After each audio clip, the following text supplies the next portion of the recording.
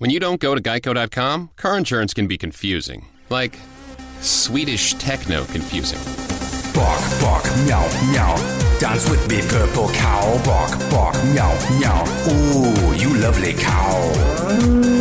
Geico makes it easy. With 24/7 access, all you have to do is go to Geico.com and you could save money on car insurance. It just makes sense.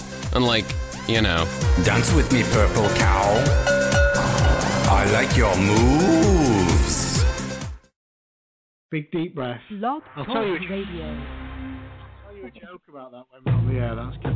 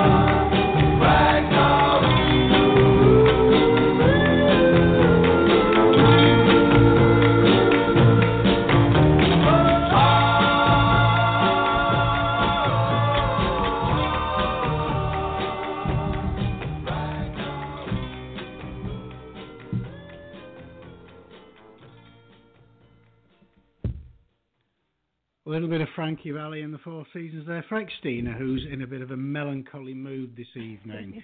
I thought I'd start with a little joke. We were talking just before we came on the air about taking a nice deep breath. Here's the joke for you. Young girl goes to the doctor and she's got a bit of cold or something, and he said, "Well, just take your shirt off." And she takes her shirt off, and he puts the stethoscope on her and says, "Nice big breaths." And she says, "Yes, and I'm not even 16 yet." There you go. That's the golden old. It's both sexist and makes fun of people with speech impediments, which I think is, appeals to me. Xtina, how are you this evening, my dear? Yeah, I don't know if you're wording melancholy. I'm not sure if that's really accurate. It's just been a weird day. But no, I'm not in a bad mood or sad or anything like that. I don't know. So it's just been maybe busy. I think I've been busier than normal, and normally I'm kind of relaxed and I don't really work too hard. So things have been kind of busy for me lately, and I need. It leaves you wound at the end of the day. I've found that. I've been much the same the kids going back to school and all their various activities, I don't really get an evening now. I'm doing something or watching the kids jump off things or kick things around. You know, and then obviously with working all day as well, with concentrating, I'm shattered by the end of the day. Yeah. In the school thing, my son is 12 now. He's in the 7th grade. It's 7th, right? Yeah, he's in the 7th grade, and you know, he still needs my help with homework. And you know, while I think it's great that he's coming to me for these things, part of me is like, you're 12 years old. Go do your freaking homework yourself. I'm not in school anymore. Yeah, I to be fair, I mean, I help my 7-year-old daughter with hers. Usually I help with chipping in fingers. You know, if there's anything that involves any numbers higher than 10, Daddy's fingers. So I've got another 10 there with help with. My son, to be fair, my job there is just to make sure he damn well does it. You know? Right, I don't help him with it. Yeah. He's quite capable of doing it. Whether he actually sits down and does it or not is entirely. But then again, I remember what I was like. I was an absolute sod at that age. I remember in my, I don't know how it translates. It's actually my second year of high school, which would actually be it was called fourth year back in England for some odd reason. Right. And I think it harked back to the days when they had middle schools. But I remember having to do a whole semester's worth of history in one weekend because I just hadn't bothered. My parents found out because they went to a parents' evening and found out I hadn't handed a damn thing in for a whole term. That is awful. That was a grim weekend, I have to say. Yeah, I was actually pretty good in school, but I was a secret nerd. Like nobody knew. I would hide my book in my purse. You know, because it wasn't cool to be, you know, to read. It wasn't cool at all. So I definitely hid it. I hid it well too. Nobody knew. I don't know whether I was classed as a nerd. They used to call me professor. I was I guess one of the smart kids. I was never really picked on for it. I used to hang around with a bunch of hard nuts as well. So I guess it was sort of.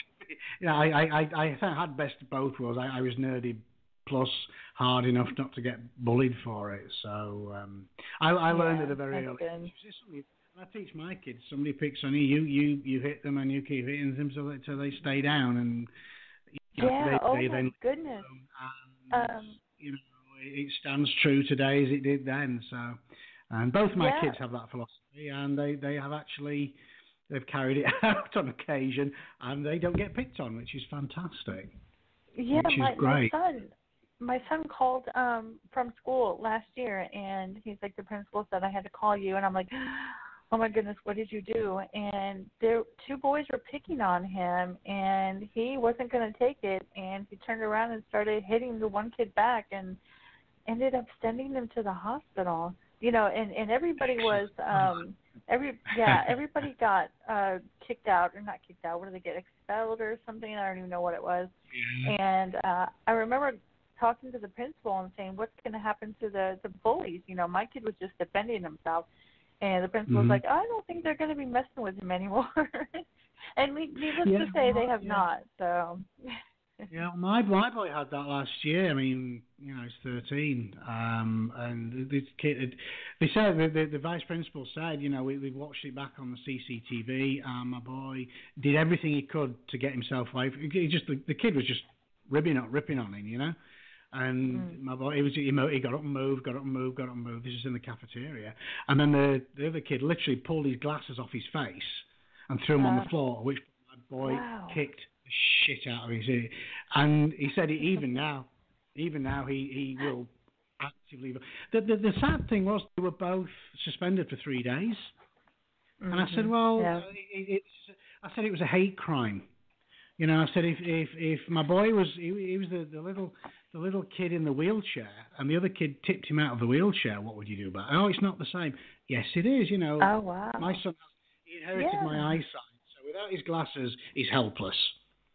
And to do that, I said, To be honest, the vice principal's a decent bloke. He actually, on the QT, he said, look, to be honest, you're good on him. He said, this is what I tell my kids. And his hands were tied. The hands are tied. You know, the state dictates any physical altercation, and they have to suspend them. To be fair, my boy, he got 3 days off playing PlayStation, so he was well happy. Yeah, pretty much mine too. Same thing. I'm not going to punish you. You've done exactly what I've been telling you to do all these years. Good on you. So yeah, he got to eat junk food and play PlayStation for 3 days. Yeah, pretty much. Yeah, that's. There you go. Anywho, we have some fantastic guests on this evening. Our first guest, and I hope my Yorkshire accent works with his surname, is Greg F. Gifune, who is going to be talking to us about his awesome novel, Babylon Terminal. And I get to play voiceover, man. I'm going to actually do the reading because, I don't know. We'll have to ask Greg. Maybe he doesn't want to. So hopefully, AT&T willing, Greg is there. Are you there, Greg? I am. Hey, how you doing? Are you good? Hello. Are you having a good evening? I am, not too bad. Not too bad. I've been enjoying listening to you two. You know, we could just blather on all night. You know, it's a good job we have guests. This is very good. It would be just an hour of dullness. So. Hey, speak for yourself. Yeah, no, I'm now speaking for you, Xtina, because you do go on. So, Greg, what part of the country are you in, sir? I'm sorry? What part of the country? Where are you speaking to us from? I'm in Massachusetts, actually. I live not far from Cape Cod. Awesome. How is the weather there? Is it you getting some decent weather? It's pretty awful, actually, the last few days. It's very rainy and sort of drab and really, really muggy. Very uncomfortably warm. We've had it humid, yeah. We've had thunderstorms, I think, pretty much every evening this past week, and I've got, like you say, it leaves horribly humid. I'm not used to humid. Just terrible. I'm from, the temperature doesn't normally get beyond 65, so we don't get humidity in Yorkshire, to be honest with you. But but nice, it's great. I have to say, I was reading the tagline. For Babylon Terminal, and I shall read it now. This is the world of dark. I should do my voiceover, man, shouldn't I? This is the world of darkness, of endless night and doomed dreams. This is the beginning and the end. This is Babylon Terminal. That is awesome. I want to read this. So tell us about it, Greg. It's a novel that had been in my head for a number of years, but I actually started writing it probably 6 or 7 years ago, but it kept getting. It's very different from anything else I've done. So I kept it was on the back burner in a sense, and so it kept getting bumped because I had other contractual obligations and things that had to get done. And eventually, I had some time to actually write it and really dedicate some time to it, and so I did. It's basically a story about. A lot of people have been a little bit confused as to where it's taking place and what's happening. If you read the back cover copy, it tells you. Basically, it's about people who inhabit our dreams and the reality that they live in when they're not in our dreams, or as they put it, when they're not working. And their world is a very kind of dark and nonsensical world that doesn't always add up, much like dreams. And the novel itself is about there's a kind of, for lack of a better term, law enforcement branch called dream catchers, who their responsibility is to make sure that everybody stays within the city where they're supposed to be. But there's a mythology that they're not sure if it's real or not, that if you leave the city and you go through these wastelands into what nobody knows, that there's allegedly an ocean, and on the other side of this ocean is this, what they call a promised land, where you can transcend to become one of the living. And the problem with that is not everybody can. If everybody runs, then there's no one to inhabit the dreams. So the dream catchers are responsible for going after the people who run. And they've either got to bring them back or they've got to terminate them, depending on what the order is. And the novel's about a particular dream catcher who's a very by-the-book, very extraordinarily violent, very sort of black and white, by the numbers kind of dream catcher, who has a very good reputation, has been doing this for a long time, and never questions anything until the night that his wife runs. And so the novel essentially follows him trying to get to his wife and bring her back before the other people assigned to get her terminate her. And it follows him through this sort of literal dreamscape. And that's essentially the plot. Wow, that sounds quite Clive Barker-ish. Is that an influence for you? Yeah. I'm sorry? It sounds very, very much, very reminiscent of early Clive Barker. Is that? Yeah, I think so, in the sense that it's a sort of alternate reality that's, and it's really not. My stuff tends to be very surreal, and I tend to do very sort of existentialist kind of stuff. But this is, even for me, this is kind of out there. But it's yeah. But it was one that I really wanted to do, and I really had this need to get it out of me. So, and it seems to be, the reaction so far has been pretty good. A lot of people don't necessarily understand the backstory of it, but and there was kind of a debate with the publisher as to whether we should have included that, but, not everybody reads that. So, I wanted it to be somewhat clear, but I'm kind of a stickler about not defining things in terms of what I do. Is one of the reasons I didn't want to do the reading. I don't do readings. I never have. Because I think there's a very different, to me it's just, the written word and the spoken word are two very different experiences. And I think if someone else reads my work aloud, that's fine, because that's their interpretation and how they're experiencing it. But if I do it, to me it's kind of like the equivalent of, if you went to an art gallery and you looked at a painting and you had the artist standing next to you explaining to you what you're supposed to feel and how you're supposed to interpret it and how you're supposed to look at it. And I know I'm in the minority on this. I know everybody else, and I have nothing against anybody that does it. I'm not putting anybody else down. It's just for me personally, I'm just not comfortable doing it because I like it to be an experience for the reader individually, and that can be different from person to person, and it should be. Yeah, totally understand that. Which is probably one of the reasons I don't listen to audiobooks, because I like to have my own voice as I'm reading. No, I'm the same way. Yeah. Yeah, I think it's along those lines. Yeah, for sure. Yeah.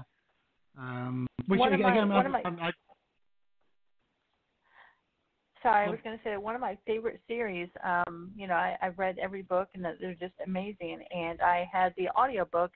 I was actually gifted it, and I started to listen to it, and it's not the same because it's not, I don't know, it's just like you're right, I do want the experience myself, and I think I have a good enough imagination that I don't need, to be kind of told what I'm reading or Right. So, yeah, definitely. That's why a lot of times people will ask me about certain books. I mean, I've written a lot of books in this business for, I've been a professional writer for full-time for over 12 years. I've been in the business for close to 20 now. So I've been knocking around for a long time. But, a lot of times people will ask me to explain certain things, because I often will leave things sort of open for the reader to decide. And I won't do that either, because I don't want to tell you what it should mean. Because it may mean something to you in a way that wouldn't mean to somebody else. So it's better for you to just experience it, and whatever the hell you take from it, there's no right or wrong. Whatever you take, that you're good. Yeah, no, totally agree with that. It's I guess it's like when you see a movie of your favorite book, you see a movie adaptation, and to be fair, for me, it never lives up to the book because very rarely, yeah. what you're seeing there is somebody else, like you say, is somebody else's interpretation, and sometimes it can spoil it for me. If no, that's wrong. Yeah. You know, that's not how that should be, because in your own brain when you're reading, you know, your brain does that. You know, you do that yourself. Right. So, and there's something very I personal about reading too, and that's sort of lost. Yeah. Don't get me wrong. I'm not anti-audiobook. I have some of my stuff on audiobook. I don't want to trash any of that or make anybody mad at me. That's not what I'm saying. But I think there's something what makes reading so special is that there's nothing quite like it. There's nothing really that you can, you know, it was sort of the original interactive, you know, experience, and it's a very personal experience, and I think that's the beauty of it. And I think if you know, like I say, I'm not saying other people. They're just, for me personally, it's just not something I want to do. Yeah.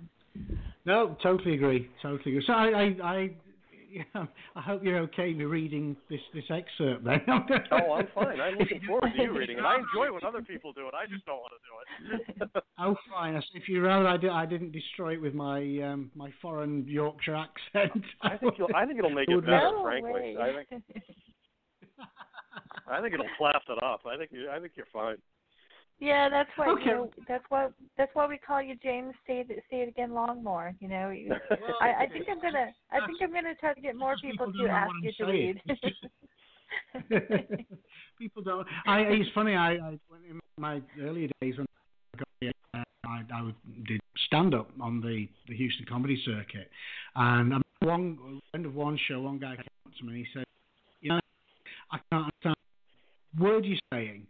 I couldn't listen to you all night."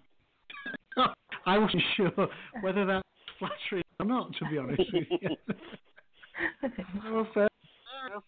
Maybe, obviously, he's very easily amused, but whatever. We'll tell you what, okay, let's give this a go. I've been dying to read this bit out. It looks absolutely gripping. So, are we ready? We're ready. Yeah, go for it. Excerpt from Babylon Terminal.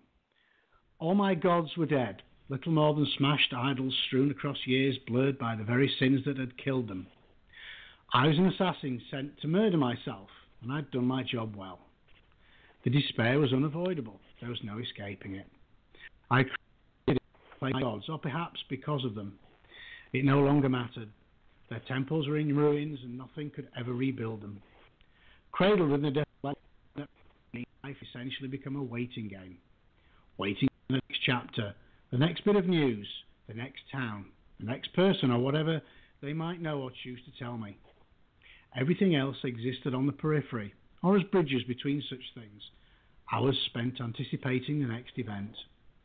It was all about being there, or getting there, and even if it was slowly obliterating me, nothing else mattered. Mine was a gradual apocalypse, a slow burn creeping across a ravaged land, broken as my dreams and diseased as my memories. I packed a bag, left my studio apartment and headed out of the city. I didn't know if I'd ever return, but I wasn't about to miss that dingy, soulless little room anyway.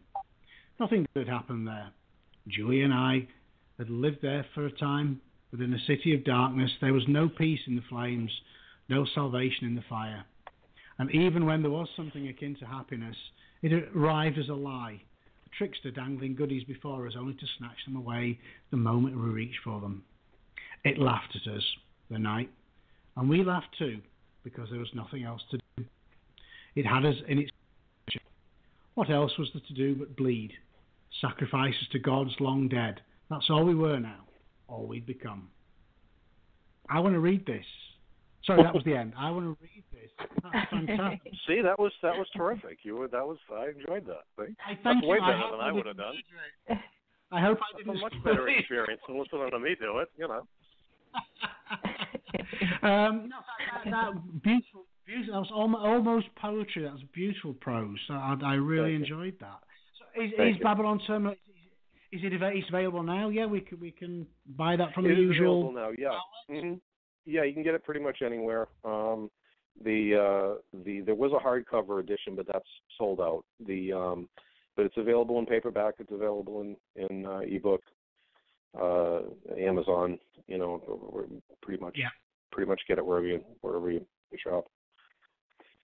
Awesome. No, that's great. So okay, you know, I obviously mentioned Fly Bark. I mean, who are your primary influences when with your writing? You know, it's always hard to. It's funny because I have very sort of eclectic tastes when it comes to pretty much everything. You know, even people. I like diversity. I like, you know, different things. So, there were some people in the horror genre that I was sort of, you know, I would say inspired me more, maybe more, but more. I think I was probably more inspired by crime fiction writers. Chandler, you know, Jim Thompson, definitely. Those kind of writers really inspired me. There were some horror writers, but I think it was mostly more sort of the surrealists and those type of writers really probably had more of an impact on me. I didn't. I never really set out to be, you know, quote unquote a horror writer, and I don't even really consider myself. I just, you know, I'm just a writer. I don't, whatever it is, I do whatever category people want to put that into is fine. Yeah. But it's hard to do lists. It's kind of like when people say, well, who do you read and who do you like and who do you, you know, you don't want to leave anybody out. You don't want to forget anything. So I don't like to do lists, but there were a lot of people. I mean, I was a voracious reader. I was, my parents are both teachers, and I was very fortunate there because I was able to read before I went to school. And that was, reading was sort of, you know, instilled in me very, very young. So I've always been a voracious reader. I always have, you know, a book going. I'm constantly reading, and since I was a little kid. So I'd say I'm sure there's an enormous amount of influences that over the years. But I think for me, what always was for me was more about what moved me. If something moved me, if it, you know, I tend to react more to emotional than you know, just, you know, like people talk about story, and I tend to react more to character and me too. I really, you know, yeah, I definitely like the more character driven. Yeah, that's when people will say to me, well, I don't usually, interestingly, I mean, sometimes I do and sometimes it depends on, you know, what we're talking about, but many times I have written novels that began with characters, not plot. I had no idea what the hell the story was. The story was born out of the characters, you know, and so that's more that's the kind of thing that turns me on about. I'm more into that, so. Yeah, I definitely have to connect with the character. A lot of times the story is very secondary to the characters, and if I can't, you know, connect to them, I have to see them. You know, I really do. Right. And I've even gotten to the point now where, and this is so silly, but I try to like dream cast them. I'm like, this is, you know, I try to sound like an act. See, you're laughing. No, I think it's awesome. I think it ties into what we were talking about before. That's the way you do it, and the way that everybody does it is the way they should do it. That's great. Yeah. That's what makes writing. Well, that's what makes reading great. I mean, that's what's so fun about it, and I think ultimately rewarding. Yeah, the project, the word in program, what I'm working on right now started out as a short story, and it was pretty much just a scene and a character. It really wasn't a story. There was no like beginning, no end. It was just this one scene, and I've decided to expand upon it. But when I decided this, I had no story in mind. I didn't. I had this flash of the girl standing out in the rain, and that was it. And I knew I had to keep going, but I didn't know where I was going. And I'm still not 100% sure yet, but at least I have a direction. But it is very much more, I guess, character-driven than anything else, especially at this point. So, well, I think we're in the process now. Well, now we're off of reading and the process of writing, and I think you're right there, too. I think that's also correct, is that whenever I edit or if I'm, you know, trying to teach anybody or mentor anybody, I always say that there's, you know, the process, whatever your process is what it is. You know, there's too much of this, right? Everything has to be right or wrong. It's completely, you know, the opposite of what any kind of creative endeavors should be. There's no rules.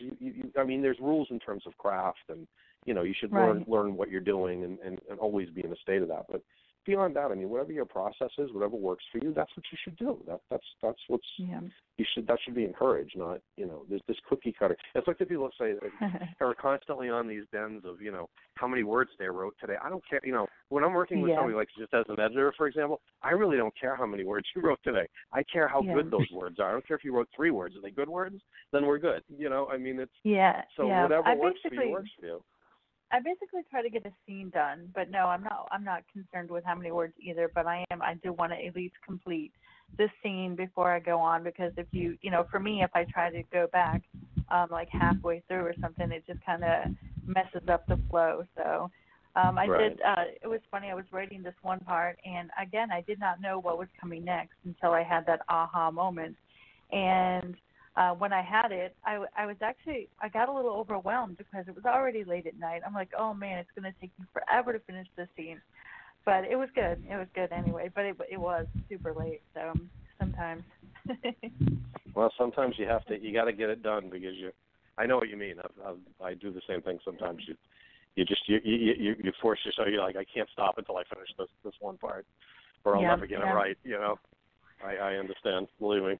Yeah. Well, I wanted to thank you very much for coming on the show, Greg.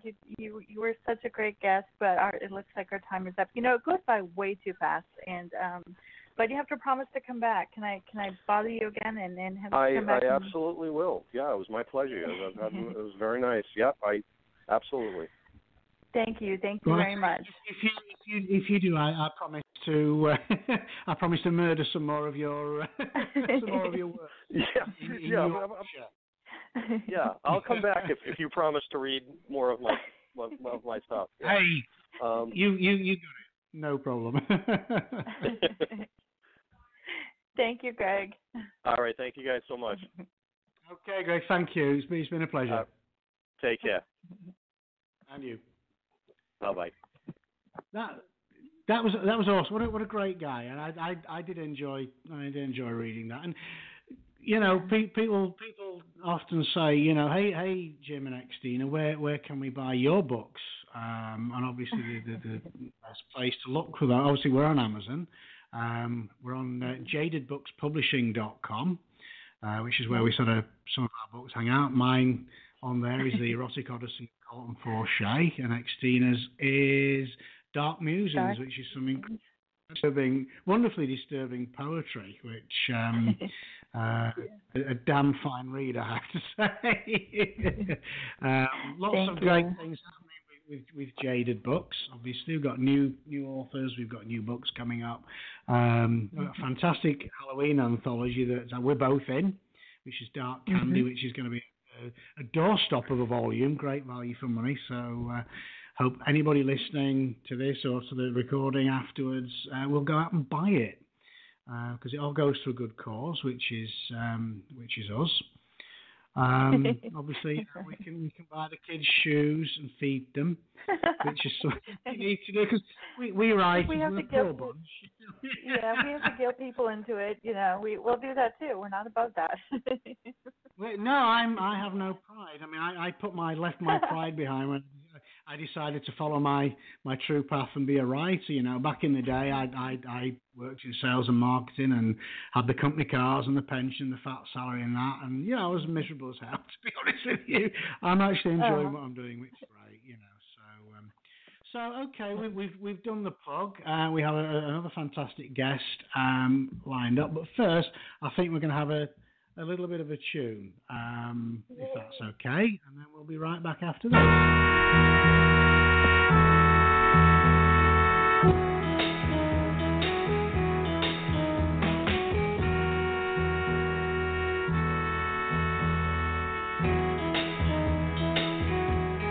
You're just too good to be true.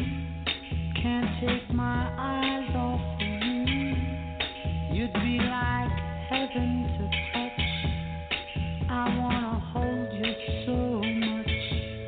At long last, love has arrived, and I thank God I'm alive. You're just too good to be true.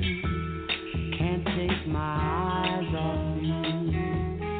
Pardon the way that I stare. There's nothing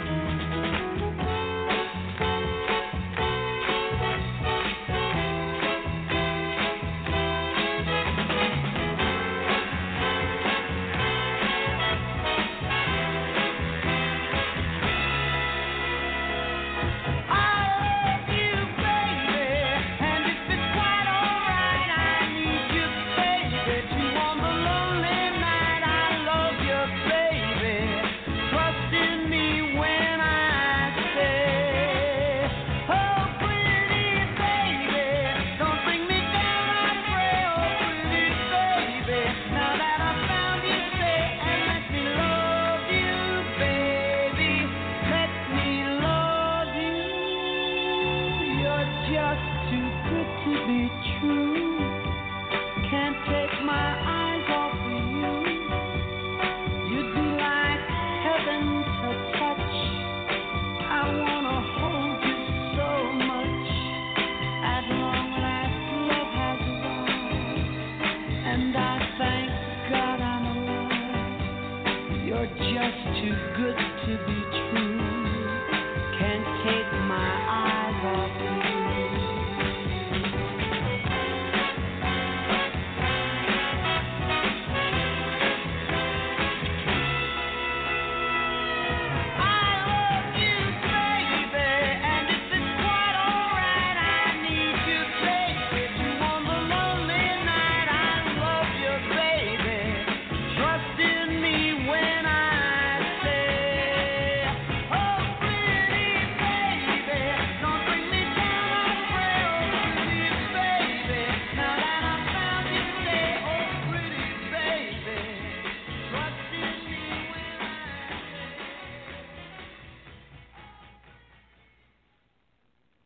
It seems to be a bit of a Frankie Valli in the Four Seasons night tonight. Which is, well, I was finding Ragdoll, and I love that tune. I'm a big fan of it. Andy Williams, I think, did it a long time ago, and I actually heard that version for the first time on an episode of the recent series of Girls.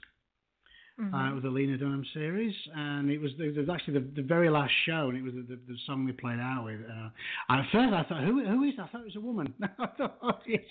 I didn't realize Frankie Valli had actually done that. I always associate it with Andy Williams, which just shows how old I am.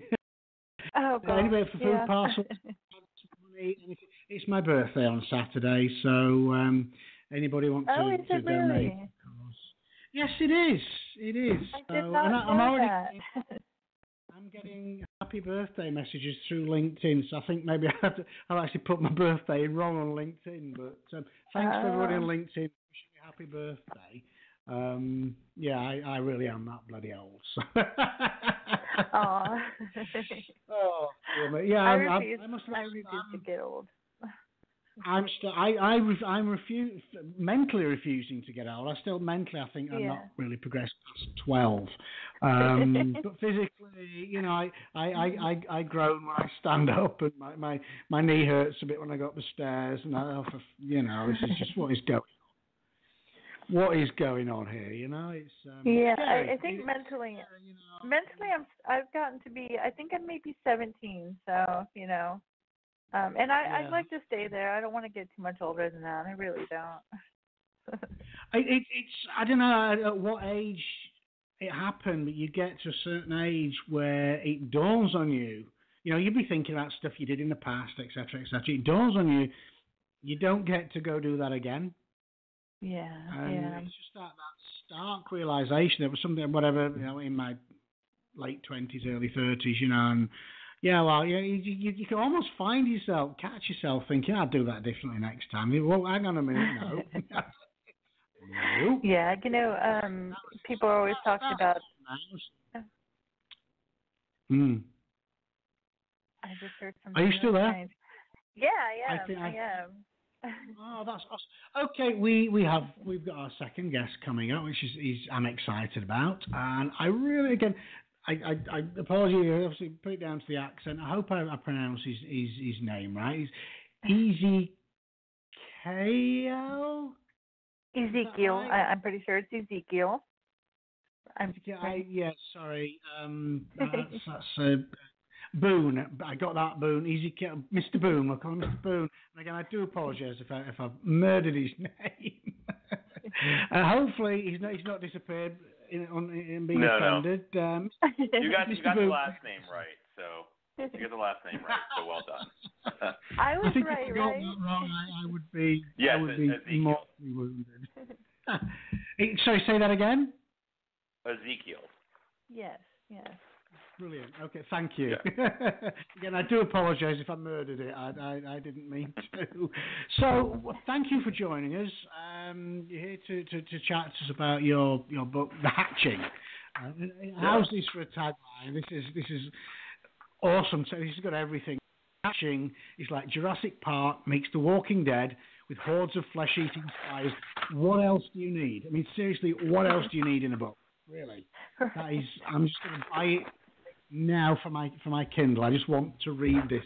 It sounds. I'm a big creature story fan. In fact, my own creature story, Peed, was published with Black Bed Sheet Books earlier this year, which was an homage to the creature genre. So, is it a pardon the pun? Is it a pet subject for you? I kind of wrote the book because I had the idea and then I couldn't shake it. I was having nightmares about spiders, and so I thought it seemed like not a bad idea to write the book as a way to stop freaking out about it. It's funny. The problem, of course, is that everybody keeps sending me spider stories and videos and pictures and wanting to talk about spiders, and I keep having to point out that I'm actually very afraid of them. So it's a bit odd. You are a genuine arachnophobe, yeah? Well, spiders are scary. I mean, I don't. They are. Yeah, I don't think it's arachnophobia. I think it's common sense. Yes, I agree with you. Yeah, I definitely think it might be an irrational fear, but I'm really terrified of them too. A friend of mine, I was talking on the phone, and he said it was a spider, and he said, don't you want to know how big it is? Well, it doesn't matter how big it is. If it's small, if it's big, it does not matter. It's a fucking spider, and I'm scared of it. So. Seriously, what do you like? Oh, I must admit, since moving to Texas, where everything will kill you. Back in England, we don't have many things venomous. I mean, we have one venomous snake, which is the lamest venomous animal on the planet, which is which they're cute, to be honest. Whereas here you got spiders. You got, funny enough, giant centipedes, the Texas giant centipede, which had I known, I would never have moved here, to be honest with you, because it's the one thing I really, really hate. But yeah. So, spiders, obviously it's your thing. Have you written a lot about spiders? No, I mean, this is the first book I've written about spiders. It's the first book in a series. The second book, Skitter, comes out in May of 2017. But, in a lot of sense, the funny thing, I think most of these sort of creature feature books, they're never really about the creature themselves. They're really sort of about the nature of fear. Xtina was saying that it's an irrational fear of spiders, and in some ways she's right. I mean, like the number of people who get killed by cows in the United States is significantly greater every year than the number of people who get killed by spiders. You can. It's funny, in Africa, more people are killed by hippopotamus than snakes, than spiders, and there you go. So it's the big herbivores you need to watch out for, not the spiders and stuff, I don't know.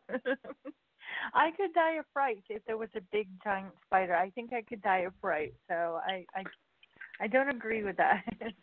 Well, I'm not going to see hippopotamus anytime. Yeah. Right. I think the thing with spiders is they're so alien to the way they move and the way they look is so alien to so many other creatures on Earth that I think they trigger something sort of deep within us that sets that terror going. That it's not rational, and yet I'm still don't like being startled by a spider. No, my son. It dates back to our caveman days.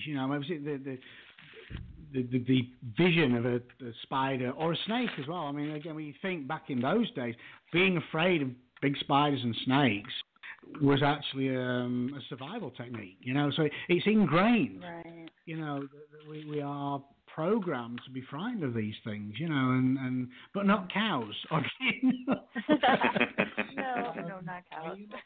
Killer cows. There's a novel there for one of us. I'll leave that one for you. I was think going to say the same. Yeah. If anybody could pull it off, though, James, I believe that you could. So I do. Thank you. I'm not sure if that's flattery or insulting, actually, to be honest with you. That was total flattery. That was. Thank you. Okay, killer cows. Yeah, I'll make a note of that. I'll make a note of that. I get 30%. Well, 30% or a couple of good steaks. Yeah, wow. Yeah. So, Mr. I'm going to call you Mr. Boone. I'm sorry. Ezekiel. Who are your influences? I mean, is it the good old creature features, the old Them and Arachnophobia sort of movies, or who do you read? Who do you watch? I think who I read is probably less important than who I read. I think for a lot of people who write, it's really the first books that you come to that are the ones that really influence you. And I think like a lot of people who are writers now, I grew up as I was a really heavy reader. There's a time, sort of middle school and high school where I was reading 2 books a day, which you can do when you don't have any responsibilities as an adult. I was actually just talking to a friend of mine today that nobody tells you as a kid that being an adult seems to mostly actually be about doing chores. But I grew up and I read a lot of science fiction and fantasy, and for me, I remember sort of the books that I really loved when I was like a young teenager, a boy, sort of turning into a young man, were really sort of like Isaac Asimov and Robert Heinlein, those sort of grand sort of space adventures, and the thing that I really most remember about them is that they were fun. Now, of course, going back to some of them, when I go back to some of them now, I have a little bit of hesitation. But, I think I didn't set out to write a book about spiders. I set out to write sort of a big, fun, messy, sort of globe-trotting adventure. And I didn't want to do sort of the traditional creature feature where it's just sort of, okay, there's one really scary, dinosaur. There's one very scary whatever, or there's a giant spider that's going to eat you. And I wanted to do something that was sort of more of an unstoppable menace. And so the spiders in the novel are really just sort of hordes of tens of thousands of these spiders. So it's not that the spider, it's not that one spider is scary, although these ones probably are. It's that there's thousands of these scary spiders. Yeah, I'm scared. I have to put the book in the freezer. The swarming thing. I mean, it's funny about it. It's probably a parallel with my Pete, which was about giant centipedes. Started off with one really, really big one in my head, and I thought, no, again, absolutely parallel. That eventually, I mean, I still have the one giant one, but the scariest is the swarm of small ones. Yeah.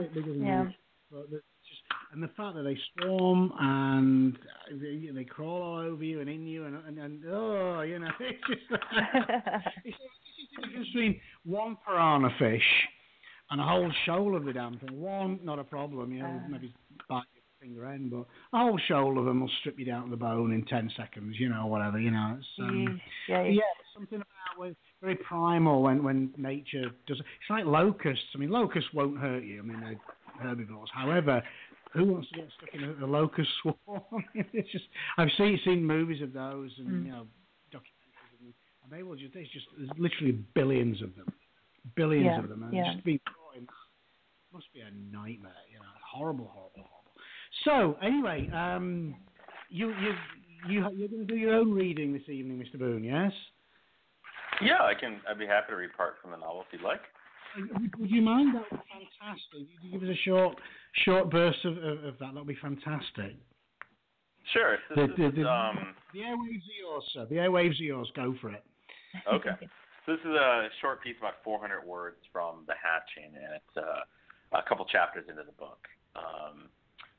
Frantic, he ran the light on the wall and then the ceiling, then across Henderson's face and torso and down the burnt flesh and exposed bones of Henderson's leg. And there, relief, the spider on the ground. It was moving slowly. Mike knew it wasn't the right word for an 8-legged thing, but it looked as if the spider was limping. He squinted and leaned over. There was clearly something wrong with the bug. 2 of its legs weren't moving, and it was dragging its body along the ground. Maybe it had been injured in the crash or gotten burned too? Mike shook his head. Who cared what happened to the spider? The only question that mattered was, how the fuck had it got into Henderson's head? Except, Mike realized, as he watched the spider dragging its body across the floor, the question that was bothering him most was, why in all the Angels of Mercy was the spider coming toward him? Because it was absolutely headed toward him. It wasn't trying to get away or hide or even oblivious of Mike. It wasn't doing any of the things that to Mike, in his limited experience of creepy crawlies, seemed natural. No, it was clearly moving in his direction. Mike tried stepping to the side, and the spider changed its line, angling toward him again. Mike took another step to the side and banged into the table that was next to Henderson's chair, and again, the spider changed its bearing. Mike started to reach for his gun, but he quickly realized that shooting a spider might be overkill. He started to psych himself up to just squash the thing with his foot. It might be big and hairy and incredibly creepy, what with it eating its way out of Henderson's face and then making a beeline for Mike, but it was still something he could stomp on when the spider stopped moving on a dark spot on the floor. It took Mike a second to understand what the spider was doing. The dark spot on the floor was blood. He looked at the suit jacket wrapped around his hand and saw a drop of blood fall to the floor. He had been bleeding on the floor. The dark spot on the floor was his blood. And as near as he could tell, the spider appeared to be feeding. Oh, you can't leave it there. Oh my goodness. I got the willies. No. And for somebody who's frightened of spiders, that is very brave of you. Right? It is. Very, very well, brave. funny, a lot of readers, there are certainly a lot of readers who've been emailing to tell me that I had somebody emailed me last night that basically complained that I owed them 3 nights of sleep. Nice. But the funny thing is, I think in a lot of ways, while the hatching is scary, I think it's really, more than anything, it's fun. I mean, I think it's scary in the same way a roller coaster is, in that it's sort of thrilling and moves quickly. But I don't know that it's just straight up horror the whole way through. Yeah. I hope. Yeah. So is horror your first love? I mean, is it, or just something you sort of... I mean, I think I'm too much of a natural... I think I'm too afraid of things to have horror be my first love. I mean, the truth is that, I, particularly growing up, when I had friends who'd want to watch horror movies, I would always point out that they were scary. Yeah. Yeah, and there's a certain part. Like I remember very clearly at one point watching. I think it might have just been called Ouija. It was about a Ouija board. And it was just terrifying. And every other teenager in the room seemed okay watching this.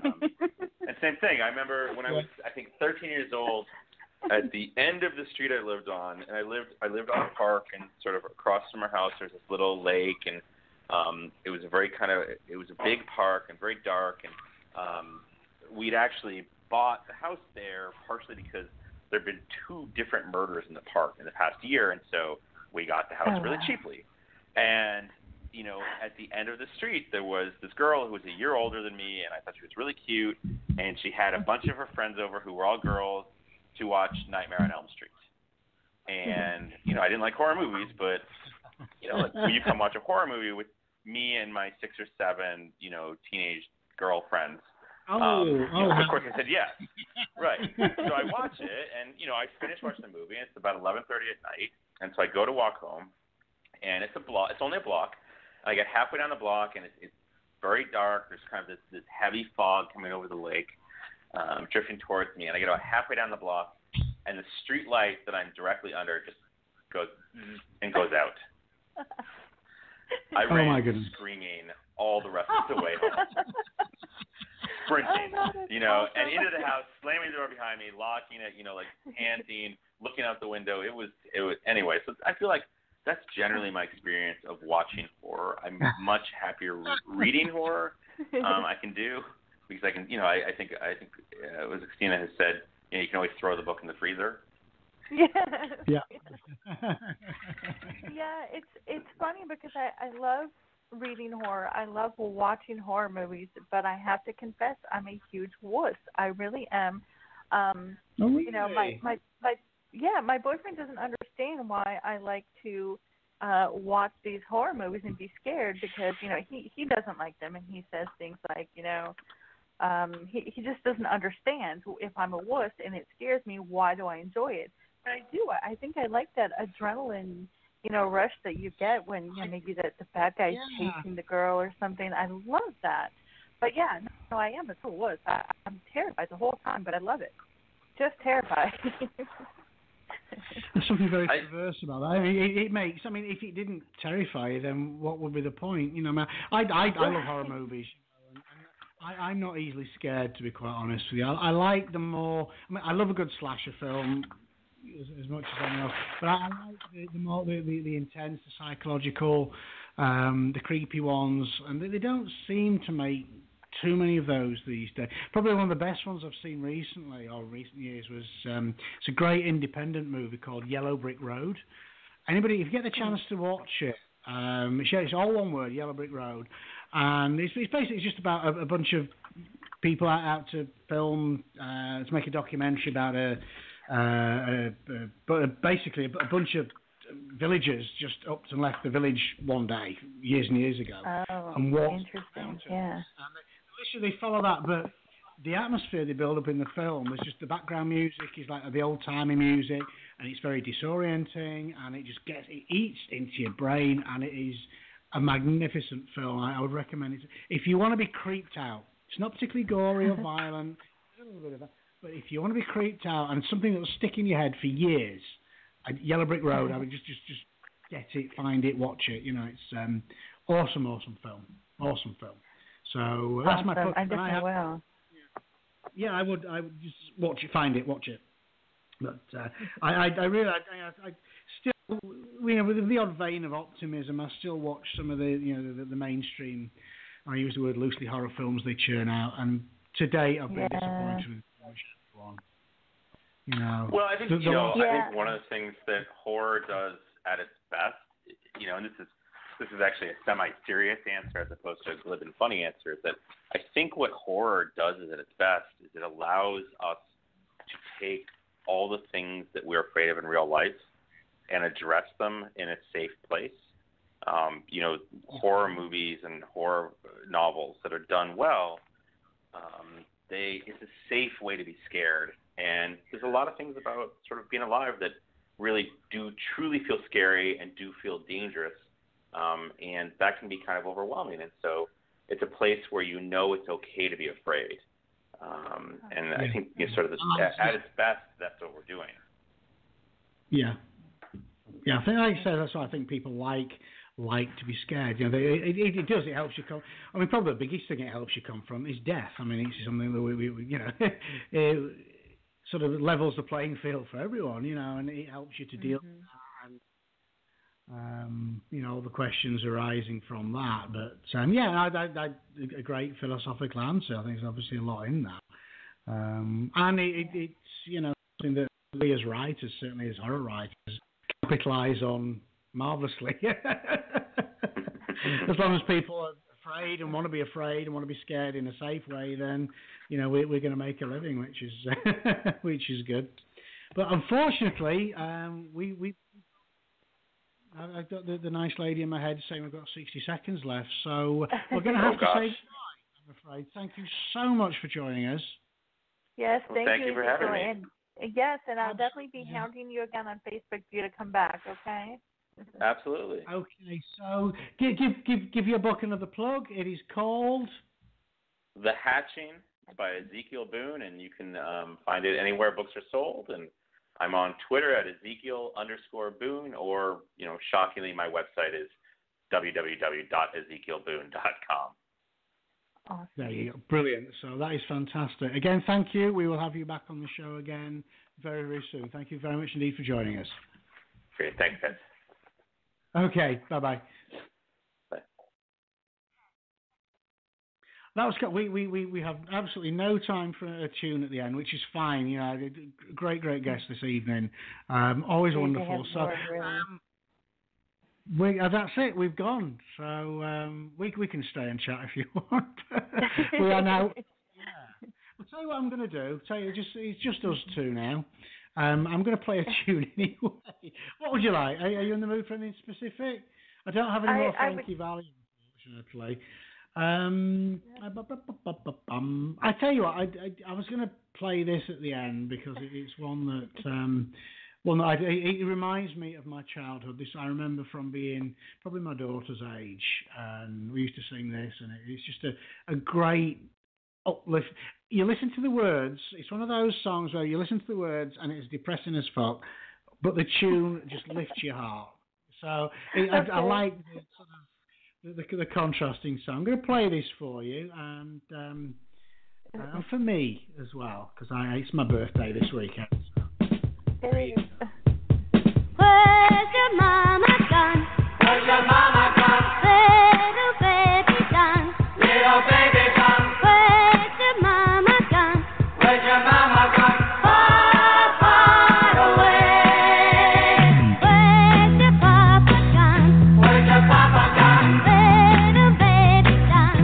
Little baby gone. Where's your papa gone? Where's your papa gone? Far, far away. Far, far away.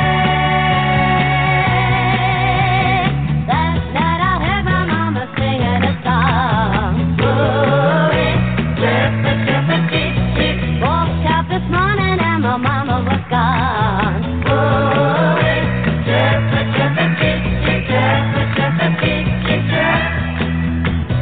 Where's your mama gone? Where's your mama gone? Little baby gone. Little baby gone. Where's your mama gone? Where's your mama gone? Far, far away. Where's your papa gone? Where's your papa gone? Little baby gone. Little baby gone. Where's your papa gone? Where's your papa gone? Far, far away. Far, far away. Last night I heard my mama singing a song. Ooh-wee, chirpy, chirpy, cheep, cheep. Woke up this morning and my mama was gone. Ooh-wee, chirpy, chirpy, cheep, cheep. Chirpy, chirpy, cheep, cheep, chirp. Let's go now. Last night I heard my mama singing a song. Ooh-wee, chirpy, chirpy, cheep, cheep. Woke up this morning and my mama was gone. Ooh-wee, chirpy, chirpy, cheep, cheep. Chirpy, chirpy, cheep, cheep, chirp. All together now. Last night I heard my mama singing a song. Ooh-wee, chirpy, chirpy, cheep, cheep. Woke up this morning and my mama was gone. Ooh-wee, chirpy, chirpy, cheep, cheep. Chirpy, chirpy, cheep, cheep, chirp. One more time now. Last night I heard my mama singing a song. Ooh-wee, chirpy, chirpy, cheep, cheep. Woke up this morning and my mama was gone. Ooh-wee, chirpy, chirpy, cheep, cheep. Chirpy, chirpy, cheep, cheep, chirp. Let me hear you singing now. Last night I heard my mama singing a song. Ooh-wee, chirpy, chirpy, cheep, cheep. Woke up this morning and my mama was gone. When you don't go to Geico.com, car insurance can be hard. Like early 90s heavy metal hard. I'm yelling and screaming, and I'm loud. Roar! Geico makes it easy. You can review and update your policy or report a claim on Geico.com or the Geico mobile app. Because shouldn't we all have a little less stress in our lives? I'm not even upset about anything.